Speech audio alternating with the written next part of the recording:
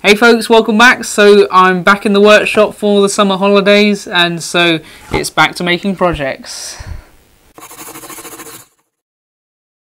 So I hope you all enjoyed watching the last video which I posted on the main channel of the stacked ring lamination bowl which I made out of cherry and maple. Now that was actually a really fun project to make. It actually took a lot longer than it seemed like in the video. There was a lot of separate stages of gluing to do, as well as the turning which was involved. So I intend to do another video on this subject fairly soon where I cover some of the more technical aspects involved in making these sorts of bowls. But for now I just thought I would cover some of the questions which were raised in the comments. I always do my best to try and answer people's comments, but I thought I would also do a quick little blog on just going through some of them. So if you watch that video, you'll know that whilst I was turning, the bowl actually broke on me. And now it's not actually that uncommon for these bowls to break a bit when turning, but it was of course a little bit disappointing when it happened. But given that this was my first attempt at one of these bowls, I wasn't too surprised. Now I didn't want to hide the fact that I'd made a mistake, even though it sort of interrupted the general flow of the video, and I think most of you appreciated the fact that I did include it. It shows that it happens to all of us.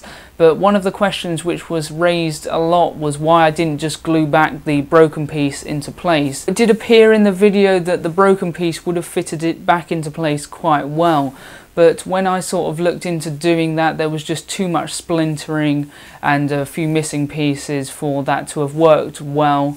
And so although it potentially could have worked, as I said in the video, it would have left sort of quite a scar, and just overall it looks better by just removing that top ring entirely. When I was making the project, I did film a little bit about why the broken piece wouldn't have fitted back into place, but when it came to editing the video altogether, I'd already interrupted the video enough with sort of me chatting, and so I wanted to carry on things moving again, so I sort of removed that bit in the end.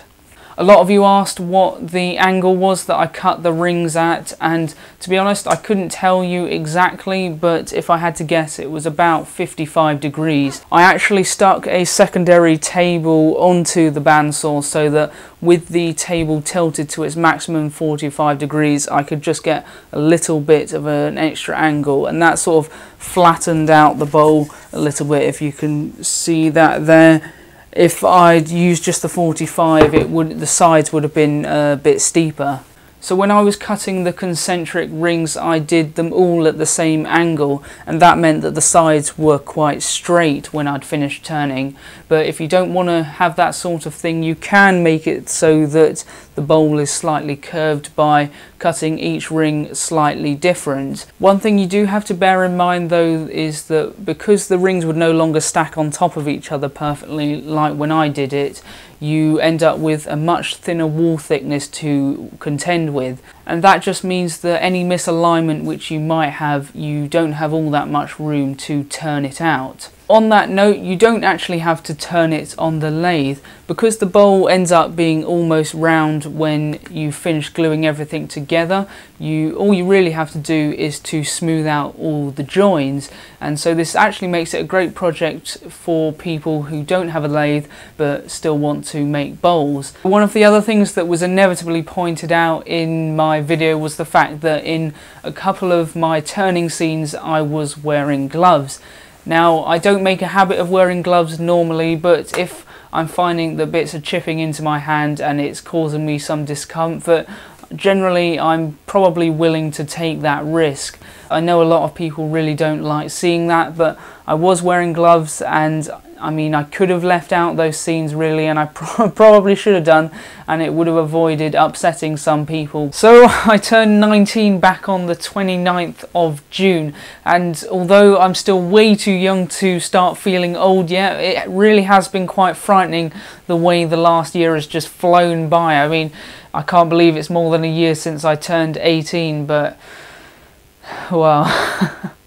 Just a quick little look at something which I'm working on at the moment. I'm hoping to get this up on Friday, or at least by the end of the weekend, depending on how well it goes. I mean, it's gone well so far, but I've still got sort of the hinges and everything to attach, but so far I'm pretty happy with what are clearly some wooden sunglasses. You might have heard of Steve Carmichael. He's another internet woodworker, and he actually did a video on making wooden sunglasses a few weeks ago. It was about the sort of time when I had just started working on these ones, so his way of making them is actually probably far more elegant than my own, but I'm actually quite happy with the way these are going so far. Have a lovely week everyone, I'll see you next time, bye bye.